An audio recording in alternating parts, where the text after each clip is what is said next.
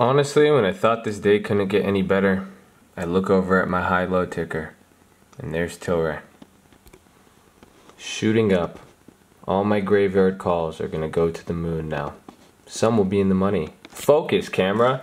Well, I don't know why it's focusing, but this is crazy news for Tilray, and why I'm making a video about it right now, because I know we're going to probably be playing this tomorrow. I have my plays on it. I got those graveyards. But what I'm saying with this news, it's pretty intense. I'm going to go over it with you because the first thought in my mind is I think it's a scam. I know it's crazy, but I've been doing some quick research. The news only came out like 30 minutes ago as I'm making this video, so bear with me. We're going to find out more. We're going to see how it trades tomorrow. But I'm going to trade it live on stream, so make sure you're there, 6 a.m. You just go watch the last replay. You'll see what it's going to be about. But this news is pretty crazy. So there's two pieces of news that went on.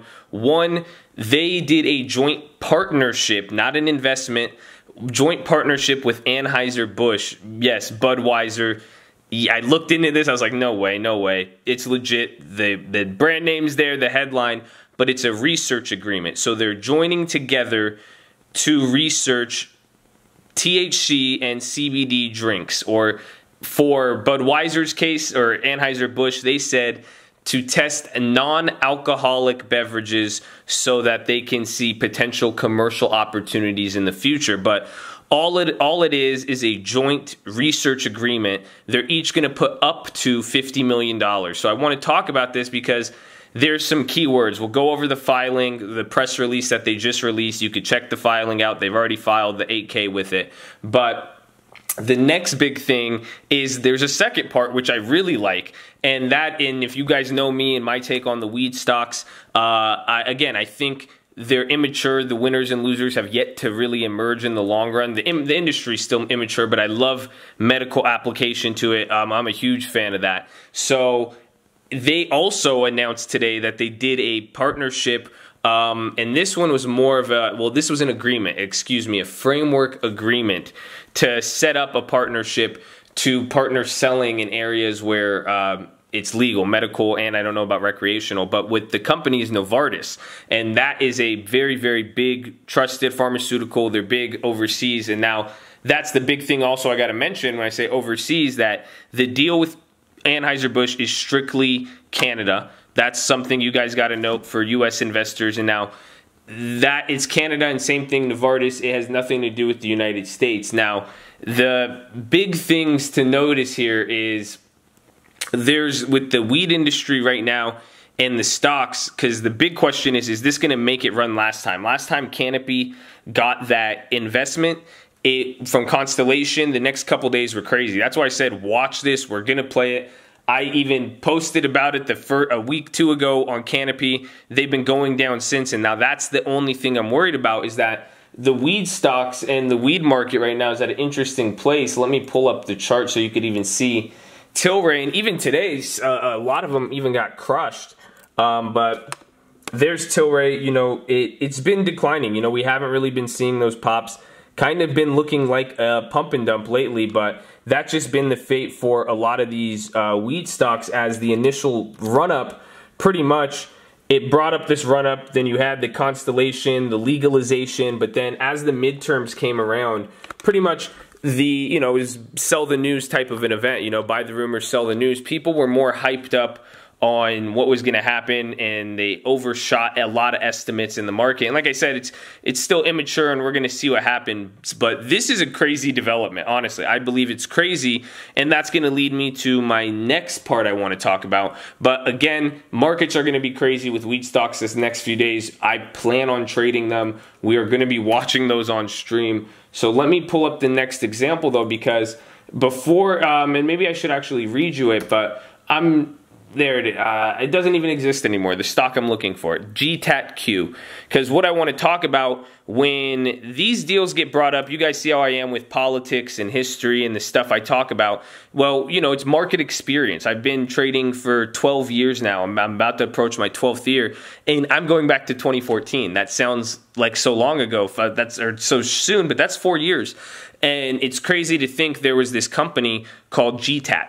And this is what this situation reminds me of. That's why I'm asking the question, is this a scam? This is what I'm worried about, is that anytime you see a big name partner with one of these crazy runners, especially tied to a hype bubble industry, especially weed, you gotta ask questions. So there was this one penny stock, it had a run up and it went to like 9 or 14 bucks. It went pretty high. I think it was NASDAQ traded. It actually wasn't even a penny stock. And so it was kind of a Tilray situation, literally. And it got that publicity, it got everything, but what they ran up on was Sapphire. Everybody was flipping bricks. This was when the iPhone 7, I believe, or iPhone 6 even, 6 or 7 was getting released, and they were going crazy over saying that Apple was going to use Sapphire screens. That was the rumor, right? And think about, it's the same thing here. How many times have you guys heard in the last few weeks, or last few months, Coca-Cola, Pepsi, weed? You know, we've heard that before. So that's your rumor, that's your hype. It's already been planted in people's head. Now, here comes the big name. So that's what happened with Apple. They said, oh, well, yeah, this is Sapphire's better for the screens. You know, wait till Apple does this. You know, what if they get in with Apple? That the rumor was planted. And then what happened moving forward was they signed an agreement with Apple. There was news that came out, 8K came out, they signed a deal with Apple, and it was a supply agreement. So it was a supply agreement, not a joint, you know, research agreement, but a supply agreement. But how it was pretty much they agreed to, Apple gave them a loan pretty much. It was a credit line. That's all it came down to. A credit line for them to make stuff. They just had to make a certain amount, and Apple had the right to like buy back some of it. But pretty much Apple was giving them a loan, and Apple would be paid back in either money plus interest or items. And you go read the deal. That's why I looked immediately for the filings on Tilray. Once we get more updates, if I get a filing, I'm going to read all of it. We're going to tear that apart. But it's, you know, the filing, you read that agreement, and I was warning people on the same situation. That one I knew more. This one I don't know yet. That one I knew right away. And I told them, I was like, okay, this is going to die. This is just a loan. Apple just gave them a loan, and it's a shitty loan on shitty terms.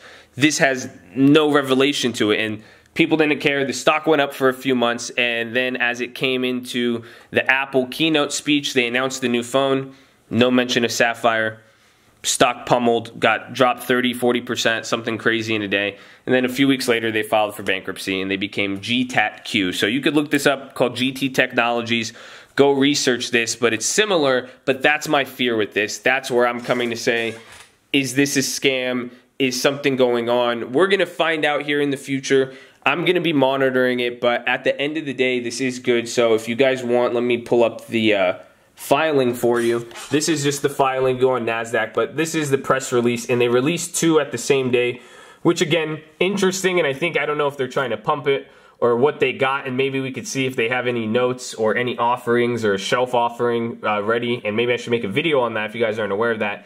But here's the Novartis one, and here's the one with, you know, InBev, or that is your Anheuser Busch, and they're gonna have Labatt in Canada do it. So everything again is Canada based, but they pretty much say, you know, today the world's leading brewer and Tilray global pioneer announced a research non-alcoholic beverages, THC and CBD. So it's limited to Canada, and decisions regarding the commercialization of the beverages will be relayed in the future, or will be made in the future. So the big point I'm trying to make, you guys could read this, but that's the thing. The key decisions or any decisions will be made in the future. A lot of what they're talking about is just saying, you know, it's very neutral. You can't take this, and what I'm saying by this deal, and I read one of the releases that the Tilray CEO said they did not, he said he did not want a direct investment. That's his reason why they did this partnership. But again, from a business standpoint, all of this is saying is that Tilray is spending $50 million. That's all. So they either have to have the cash, or they're going to sell shares, or they're going to give up shares. So it makes sense why a company like Anheuser would do this, they have nothing to lose.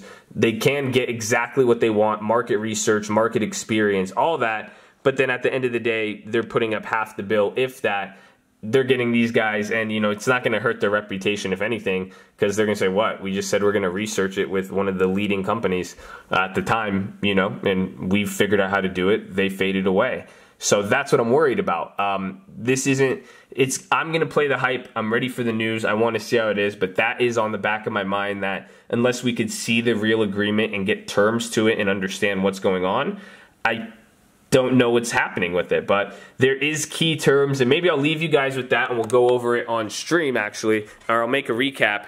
Go over the filing, go over the press release, tell me what you guys think, but comment below the key terms you think I have picked out, because I have some key terms that are really crucial to this deal that change a lot of things and that make me worried. But again, at the end of the day, watch the weed markets this next coming days. It's going to be crazy and exciting. So I'm ready. Hope you are.